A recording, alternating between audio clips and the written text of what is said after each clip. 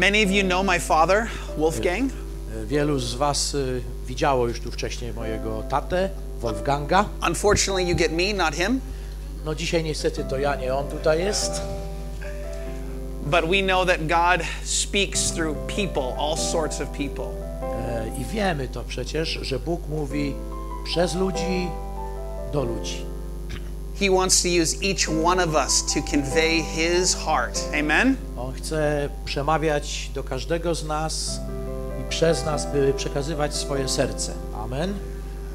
While we were worshiping, I felt in my heart two things. Kiedy staliśmy razem w uwielbieniu, takie dwie rzeczy odczułem w moim sercu. There is a beautiful spirit of worship and prayer in this church. Tutaj jest taki wspaniały duch uwielbienia i chwały w waszym kościele. And two, I am so thankful it is not on my efforts, but it is on the work of Christ that I stand. I drugie to to, że mogłem zrozumieć po raz kolejny, że to nie moje wysiłki powodują, że mogę stać przed Bogiem, ale to Chrystusa osiągnięcie. Aren't you thankful it's His work, not ours? Czy nie jesteście za to Mu wdzięczni, że to Jego dzieło, nie nasze? Amen. Amen. Can we just give Him praise? Czy możemy Mu oddać chwałę? Czy możemy wywyższyć Go? Thank you, Jesus. Dziękujemy Ci, Jezu. Thank you, Jesus. Dziękujemy Ci, Jezu. Well, my name is Jeremy, Mam na imię Jeremy. and I have a beautiful wife at home named Yolanda. Wspaniałą, piękną żonę Jolandę, która została w domu. I have a 2.5-year-old daughter named Isabella, Mam 2,5-letnią córeczkę Izabelę, who loves to talk with her hands, która dużo mówi rękoma, and a 4-month-old boy named Samuel, i 4-miesięcznego synka Samuela. who just smiles all the time. On się tylko uśmiecha cały czas. And they miss me, Tęsknią już za mną, and I miss them, ja już za nimi też, but God appointed me to be here today, ale dzisiaj jestem tutaj. and I'm so grateful. I jestem za to Bogu wdzięczny. Today I am preaching a message called The Marks or the Indicators of a Spirit-Filled Life. Dzisiaj chciałbym powiedzieć na temat znamion, oznak życia przepełnionego Duchem. I'll be preaching from 1 Samuel chapter 11. Będę usługiwał z pierwszej księgi Samuelowej z 11 rozdziału. What is the Spirit-filled life? Jak wygląda, na czym polega życie przepełnione Duchem? Is it to speak in tongues? Czy to mówienie językami? Is it to fall down when you're prayed for? Czy to padnięcie, kiedy ktoś się o ciebie modli? Is it to lift your hands and sing really loud? Czy podniesienie rąk i śpiewanie jak najgłośniej? It is so much more than these things. To jest o dużo, dużo więcej niż te rzeczy. Now I'll tell you what, it's not just quiet, but there's life in the Spirit. I w duchowym życiu nie ma takiej ciszy, tylko jest życie. It's not about how loud, but there is life in the Spirit. Nie chodzi o to, jak głośno, ale czy jest życie. It's more than knowledge, To jest więcej coś niż tylko poznanie, even though knowledge is important. choć wiedza jest bardzo ważna. But on the day of Pentecost, 120 uneducated Jews were filled with the Spirit. Ale podczas Dnia Zielonych Świąt 120 osób wcale nie dobrze wyedukowanych zostały napełnione Duchem Świętym. And everywhere they went, they turned the world upside down I gdziekolwiek poszli, wywracali świat do góry nogami because of the Spirit on the z inside. powodu Ducha, który był w nich. I want to tell you about a man who was used mightily by the Spirit. Chciałbym dzisiaj powiedzieć wam o człowieku, który w niesamowity sposób był przez Boga używanym, And who also drifted away from the Spirit. ale także czasami oddalał się od tego Ducha. King Saul. Król Saul. In 1 Samuel chapter 11, W pierwszej księdze Samuelowej, rozdział 11, King Saul gets anointed king. zostaje namaszczonym na króla.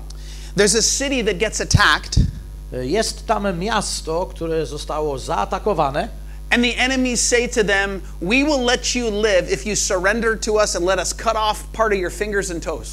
i powiedziano: Musicie się poddać, a poddacie się w taki sposób, że połamiemy wam palce. They said, give us 7 days to see if anyone will come help us. I wtedy mieszkańcy tego miasta powiedzieli, dajcie nam 7 dni, zanim damy wam odpowiedź. And in 1 Samuel 11, 6 and 7, Saul hears about it, and this is what happens.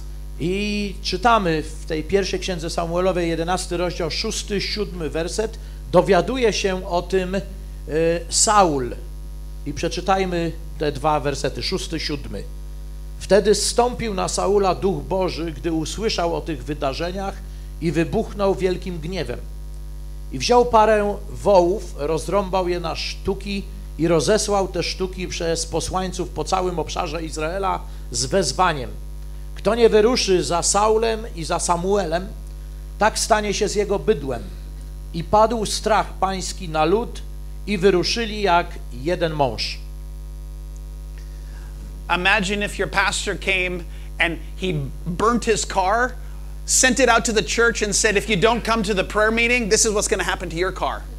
Wyobraźcie sobie, żeby pastor spalił swój samochód, części spalonego samochodu rozesłał wszystkim wam i powiedział, jeśli nie pojawicie się na spotkaniu modlitewnym, to stanie się z waszymi autami. 330,000 Israelites show up.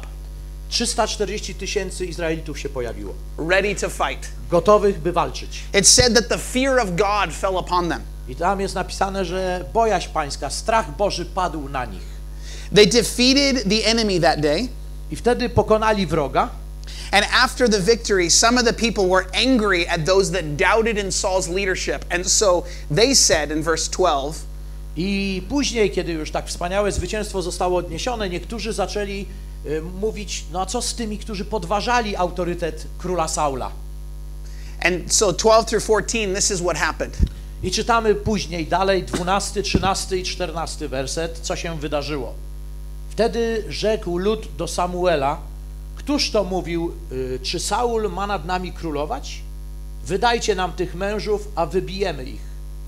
Ale Saul rzekł, dzisiaj nikt nie zginie, gdyż dziś dokonał Pan wybawienia w Izraelu. Samuel zaś rzekł do ludu, chodźcie, wyruszmy do Gilgal i tam odnowimy królestwo. What a great chapter for Saul. Co za wspaniały rozdział w życiu Saula. He leads the people in victory. Prowadzi ludzi do zwycięstwa. And he doesn't give into offense, but he has mercy for others. Nie obraża się dla tych, którzy go podważali, ale okazuje łaskę, miłosierdzie. He was walking with the Spirit. On chodził w duchu. But then he started to drift. A później zaczął się oddalać. I want to quickly give you 5 things that give us an indicator of whether we are walking in the Spirit. Chciałbym wam dać takich 5 wskazówek, abyśmy sobie odpowiedzieli, czy chodzimy w duchu, czy nie. The first thing is that you will attack the enemy instead of agreeing with the enemy. Pierwszy punkt, pierwsza wskazówka, atakujesz wroga zamiast zgadzać się z nim. Remember the story of David and Goliath? Przypominacie sobie historię Dawida i Goliata? Before David is there, Goliath challenges the Israelites. Zanim na scenie pojawia się Dawid, Goliat rzuca wyzwanie Izraelczykom. He says, you send me a man, we will fight and that will decide the battle. Mówi, dajcie tu jednego człowieka, powalczymy, to zdecyduje o bitwie. Why did Saul accept his terms? Dlaczego Saul przyjął jego warunki? Why didn't Saul challenge with the army and say no? Dlaczego nie rzucił wyzwanie swojej armii, nie powiedział nie? Instead, he let the enemy decide the terms. On pozwolił wrogowi postawić warunki. When we're not walking in the Spirit, we're tempted to agree with the enemy instead of attack the Kiedy enemy. nie chodzimy w duchu, kiedy nasze życie nie jest przepełnione duchem, idziemy na właśnie takie warunki, które stawia diabeł. We agree with insecurity. Zgadzamy się na poczucie niepewności. We agree with temptation. Zgadzamy się na pokusy. We agree with fear. Zgadzamy się na strach. But when we walk in the Spirit, ale kiedy chodzimy w duchu, we say no. Mówimy nie. We resist. Dajemy odpór. We stand up and we say, no, that will not be how it is. Stajemy, mówimy nie, na to się nie zgadzamy. Our spirit rises up, the Holy Dlatego, Spirit że within nasz us. duch i Duch Święty w nas powstaje. And we say in our heart, greater is he that is in me than he that is in the I w world. swoim sercu wypowiadamy to słowo, ogłaszając, większy jest ten, który jest we mnie, niż ten, który jest na świecie. Amen? Amen. The second point is that we will be bold, and without the Holy Spirit, we will be timid. Drugi punkt, druga wskazówka. Jeśli chodzimy w duchu, to będziemy odważni z Duchem Świętym, a nie, gdy chodzimy bez Ducha Świętego, będziemy onieśmieleni. Before Saul was anointed king, Zanim Saul staje się namaszczonym królem, they looked for him and he was hiding behind some sacks of food.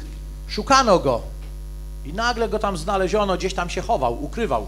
But when the day came that he was to save God's people, Ale kiedy przyszedł dzień, by ocalić Boży lud, he stood up in boldness on stanął odważnie and he went against what the enemy was trying to do. i przeciwstawił się wrogowi i temu, co wróg chciał zrobić. Now you might say, well, my personality is more timid. Możesz powiedzieć, no ale ja już mam taką osobowość, zawsze jestem taka onieśmielona, onieśmielony. I'm more of a careful person. Jestem taki troszkę zamartwiający się, troszczący się. Yes, but the Holy Spirit is inside of you. Tak, to prawda, ale masz Ducha Świętego, który jest w tobie. If you had a child who was missing, would you be careful and timid? If your child went missing? Yeah. Jeśli by zaginęło ci dziecko, czy dalej byłbyś taki onieśmielony, nic nie robił? No, you would go and find your Byś child. poszedł, byś szukał. When the Spirit of God burns in our heart, Jeśli Duch Boży płonie w naszych sercach, we cannot help but be passionate about what He is passionate. będziemy zawsze mieli pasję tego, co On ma jako pasję w swoim życiu. And hate what He hates. I będziemy nienawidzieć tego, co On nienawidzi. This is a sign of a Spirit-filled life. To jest kolejny znak, znamię życia przepełnionego Duchem. The third sign of a Spirit-filled life Trzecia wskazówka, trzecie znamię is that you will be glad to serve people, but you do not live to please people. Będziesz służył ludziom, innym ludziom, zamiast instead of pleasing. To be a people pleaser. Zamiast przypodobaniu się ludziom.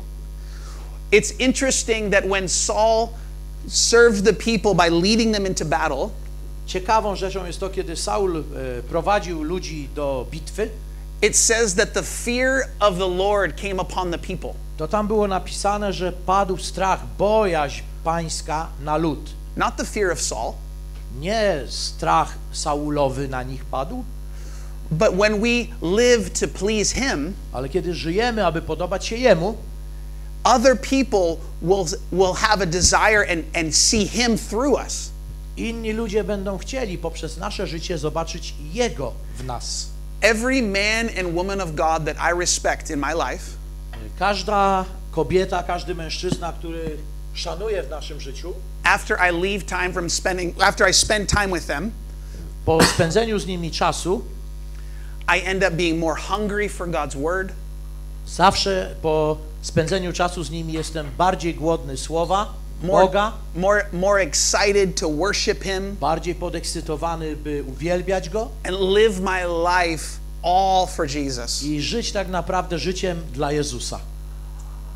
A spirit-filled life provokes others to follow Życie Jesus. przepełnione Duchem prowokuje innych do takich postaw. The fourth thing that happens with a spirit-filled life The fourth one. Punkt numer 4, życia przepełnionego Duchem. Don't worry, I only have a 20-point sermon this morning. Nie przejmujcie się, to około 20 punkcików tylko mam. Is that we won't resist authority, but will work with authority.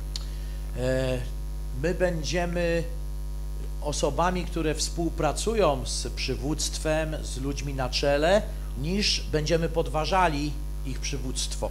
When Saul was walking with the Spirit, Kiedy Saul chodził w duchu, him and Samuel were like a team. on i Samuel to był zespół. Samuel was the authority, Samuel był tym autorytetem, and Saul honored a Samuel. Saul honorował to, szanował to. But when Saul stopped being filled with the Spirit, Ale kiedy Saul przestał chodzić w duchu, he started having conflict with Samuel. to zaczął mieć konflikt, nieporozumienie z Samuelem. Samuel's too demanding. Samuel was too demanding.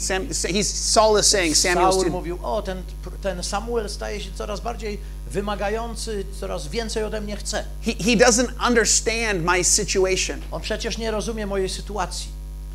You might say, I have a leader in my life that doesn't deserve my honor. You can say. You could say. Mógłbyś powiedzieć, mam liderów, pastorów czy przywódców, ale oni nie zasługują na mój szacunek. I remember working at a hospital a few years ago. Parę lat temu, gdy pracowałem w szpitalu, And that's exactly how I felt about a leader that I was serving under. i wtedy tak się właśnie czułem odnośnie do lidera, który był nade mną. I didn't feel like she did things with excellence. Wcale nie widziałem, że ona robiła wszystko doskonale. She showed up late for work. Czasami spóźniała się do pracy. She was abusing prescription medication. Ona nadużywała wypisywanie lekarstw. And I crossed my arms Ja sobie tak założyłem ręce. and I said, God, I could do a much better job than her. Ja mówię, Boże, przecież ja bym to lepiej zrobił. And I felt God whisper into my heart, I tak poczułem, jak Bóg zaszeptał do mojego serca, but can you love her like I love her? ale czy ty potrafisz ją kochać tak, jak ja ją kocham? Can you serve her how I've called you to serve her? Czy potrafisz służyć jej tak, jak ja powołałem ją, by służyła mi? The book of Luke says this. The book of Luke says that before you can be trusted that with something that is yours, you must first be trusted with something that isn't yours. Ewangelia Łukasza mówi, że musimy okazać właściwe podejście do rzeczy nam przekazanych, jeśli chcemy, aby nas używano w większy sposób. And even think of this. Jesus, the Son of God, Jezus, Syn Boży, pomyślcie o tym. when he was a child, Kiedy był dzieckiem, was submitted to Mary and Joseph. był poddany Józefowi i Marii. God of the universe, Bóg Wszechświata obeying his earthly parents. jest posłuszny swoim ziemskim rodzicom And this honored God the Father. i poprzez to okazał szacunek, uhonorował Boga Ojca. Blessing flows from being submitted to the authorities in our life. Błogosławieństwo płynie wtedy, kiedy jesteś poddany autorytetom. And I think part of what God says, at least to my heart this morning, I myślę, że częściowo to, co Bóg do mnie dzisiaj mówi, gdy głoszę to słowo, if I can't be submitted to the authorities that I can see, jeśli mogę być poddany autorytetom, których nie widzę, how can I be submitted to the one that I can't see? you can see. Yeah, how can I do that? Yeah. Okay, odwrotnie. Jak mogę być poddany autorytetowi, którego nie widzę, jeśli nie jestem poddany autorytetom, które widzę? Yeah. The Spirit-filled life is a life that doesn't care if it's leading or serving. Życie przepełnione duchem tak naprawdę nie dba o to, czy przewodzi, czy służy. And my last point is this. I ostatni punkt brzmi następująco. A Spirit-filled life is one that is mission-minded instead of ambition-minded. Człowiek przepełniony duchem ma umysł nastawiony na misję, na działanie, zamiast kierowany jest swoimi ambicjami. Jesus, before he was betrayed, Zanim Jezus został zdradzony, was in the garden, był w ogrodzie and he said to the Father, i powiedział Ojcu, take this cup away from me, proszę zabierz ode mnie ten kielich, but not my will, ale nie moja, yours be done. ale niech Twoja wola się spełni. Not my plan. Nie mój plan, There's a greater mission here. ale jest większa misja do wypełnienia. There's something more important than just how I feel right now. Jest coś większego niż to, jak ja się teraz czuję. Jesus on the cross had this in mind. How can I please the Father? Gdy Jezus był na krzyżu, to także ciągle przyświecała mu ta myśl, jak mogę podobać się Ojcu. A spirit-filled life is one that doesn't care about titles and position and advancement. Życie przepełnione duchem nie dba o tytuły, o pozycje, o stanowiska. A spirit-filled life is concerned with this one thing. Ale to życie jest skoncentrowane na jednym. Someday I will stand before my Maker. Pewnego dnia stanę przed moim Stwórcą. And he will say, what did you do with what I gave I you? on zapyta, co zrobiłeś z tym, co ci powierzyłem? Saul was, when he left the way of the Spirit, he clung to his title and his position. Kiedy Saul przestał chodzić w duchu, to oczekiwał tytułów i takiego wywyższenia. It was all he cared about in the end. Na końcu tylko o to dbał, o to zabiegał. You know, it says in Galatians 5:22, W Galacjan, w 5 rozdziale, w 22 wersecie jest napisane, but the fruit of the Spirit ale owocem ducha jest is love, miłość, joy, radość, peace, spokój, patience, cierpliwość, kindness, uprzejmość, goodness, dobrotność, faithfulness, gentleness, wierność self-control. i samokontrola, wstrzemięźliwość. Against such things there is no law. Przeciwko takim rzeczom nie ma prawa, nie ma zakonu. If each one of us is a tree Jeśli każdy z nas jest takim drzewem with a bunch of fruit hanging off of us, i na tym drzewie właśnie wiszą owoce, if I came up to your tree, jeśli podejdę do ciebie jako drzewa, could I pick off some joy? czy mogę odebrać radości trochę, Could I pick off some love? trochę miłości, Could I pick off some self-control? może trochę samokontroli. I don't know about you, but sometimes I feel like I don't have very much fruit at all on my tree. Nie wiem jak wy, ale ja czasami tak mam, że czuję, jakbym nie miał żadnych owoców na tym drzewie. Someone comes along and shakes my tree, Ktoś przychodzi i potrząsa moim drzewem and maybe they pick off some impatience i może patrzy, a to niecierpliwość, or some fear albo strach, or some anger. albo złość. This is not what God has called us to. Nie do tego nas powołał Pan Bóg. But if you're anything like me, sometimes we feel like we are responsible to create this fruit. Ale czasami, jeżeli jesteście tak jak ja, to czujemy odpowiedzialność, aby wyprodukować te owoce. A tree does not produce fruit by trying. Drzewo nie rodzi owoców przez próby, przez próbowanie. Let me say that again. A tree does not produce fruit by trying, Jeszcze raz to powiem. Drzewo nie rodzi owoców poprzez próbowanie rodzenia, but by its roots going deep. ale z powodu korzeni, które są mocno w ziemi zakorzenione. Are your roots deep this morning? Czy dzisiaj twoje korzenie duchowe są głęboko? We're all tempted. My wszyscy jesteśmy kuszeni. We're all weak. Jesteśmy słabi. We all falter. Czasami upadamy. But the Word of God says, Ale Biblia mówi, Słowo Boże mówi, those that wait upon the Lord ci, którzy oczekują Pana, czekają na Niego, will renew their strength. będą odnowieni. Not might renew their strength. Nie w swojej własnej sile, Will renew their strength. ale będą Jego siłą odnowieni. They'll mount up with wings like eagles. I wzniosą się wysoko ze skrzydłami rozpostartymi jak orły. That means they'll go where they couldn't go by themselves. To oznacza, że nie idą tam, gdzie nie mogliby sami pójść. They'll run and not grow weary. They'll run and not grow weary. Oni biegną, a nie upadają. Idą, a nie ustają. That means God will catch you up any place where you feel like you've fallen behind. To oznacza, że Bóg chce cię w każdym czasie, kiedy uważasz, że upadasz, że jest ci ciężko, On cię złapie. When we walk in the Spirit, He catches us up to Him. Kiedy chodzisz w duchu, On cię złapie. You're not behind. Nie jesteś pozostawiony. With God, He's always right on time. Ale Bóg zawsze przychodzi na czas. And it says too that they will walk and not faint. I On tam dalej pisze, Izajasz, będą szli, ale nie przewrócą się. This part is important. To jest bardzo ważne. Oni będą szli i nie będą mdleć. Because much of life isn't running, it's walking. Ponieważ większość życia spędzamy na chodzeniu, a nie na bieganiu. It's not exciting. To nie jest takie ekscytujące. There's no special thing happening. Nic szczególnego się nie wydarza. But God says, I want to walk with you. Ale Bóg mówi, ja chcę z tobą iść. As you do the dishes. Jak myjesz naczynia. As there's days that you're bored at your work. Są dni, kiedy jesteś znudzona w swojej pracy. When that person comes and they're frustrating.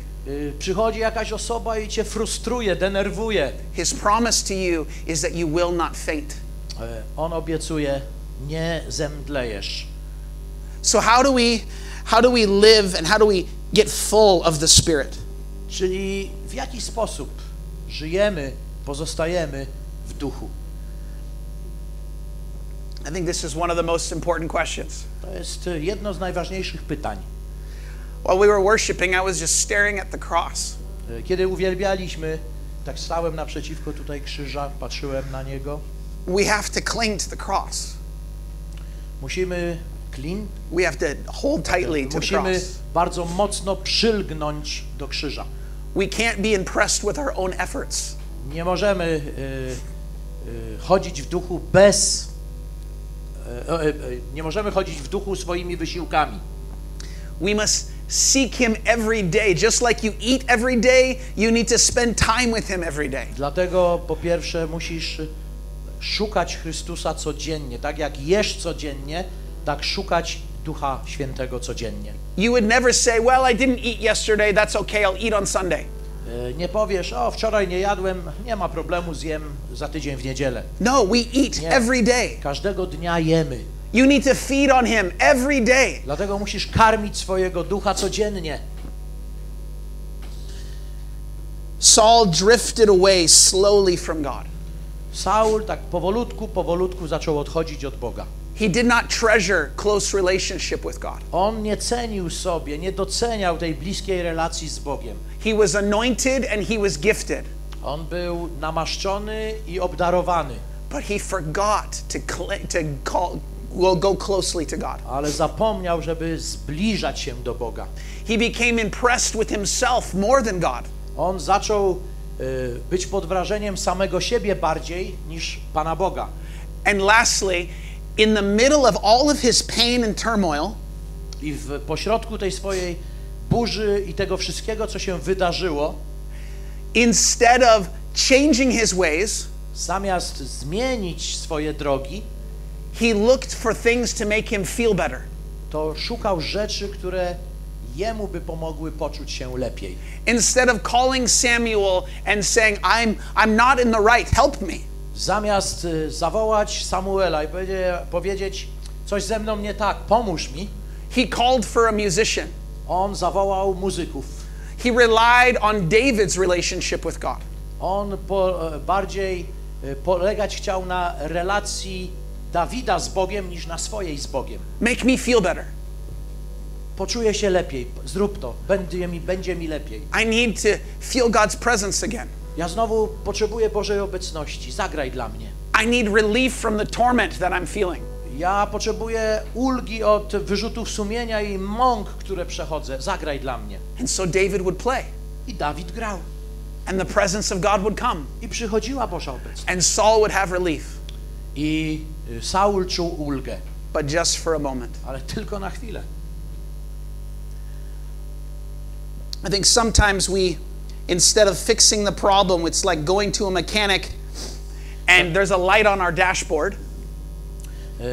Czasami zamiast jechać do mechanika, bo pojawia się światełko ostrzegawcze na naszej desce rozdzielczej w aucie, And we say, can you turn this light off my dashboard? to mówimy, lepiej wykręcić żaróweczkę, żeby nie świeciła. The mechanic says, don't you want me to fix the car? Mechanik mówi, to co pan chce, żebym naprawił samochód, czy wykręcił żaróweczkę, by nie ostrzegała? No, I just want the beeping to stop in my car. Ja chcę, żeby tylko te brzęczenie ustało, to świecenie ustało. Oh, folks, we need God. We need the Holy Spirit to do his deep work in our heart. Kochani, my potrzebujemy Ducha Świętego, by wykonał głęboką pracę w naszym życiu. Some of you have sought relief from the pain, but you haven't allowed the deep work of the Holy Spirit to change what's in the side. Niektórzy z was doświadczyli wielkiego bólu i Bóg was z tego uwalnia, ale nie doświadczyliście głębokiej relacji z Duchem Świętym. I think we need to respond today. Na to musimy odpowiedzieć. Do you want the Spirit-filled life? Czy chcesz życia przepełnionego Duchem? Do you want the Spirit-filled life? Czy chcesz życia przepełnionego Duchem? Can we just stand on up? Możemy wstać? I'm going to ask these 5 questions, and I want you just to bring them before the Lord. Ja jeszcze raz wymienię te 5, powiedzmy, pytań, a ty przynieś to za chwilę przed Boży Tron. Are you agreeing with the enemy, or are you attacking the enemy in your life? Czy żyjesz w zgodzie i przyjmujesz wroga warunki, czy go atakujesz, bo chcesz zmiany? Is the boldness of God on your life? Czy śmiałość i odwaga Boża jest nad twoim życiem? Are you seeking to please people or the Lord? Szukasz przypodobania się ludziom, czy Panu Bogu?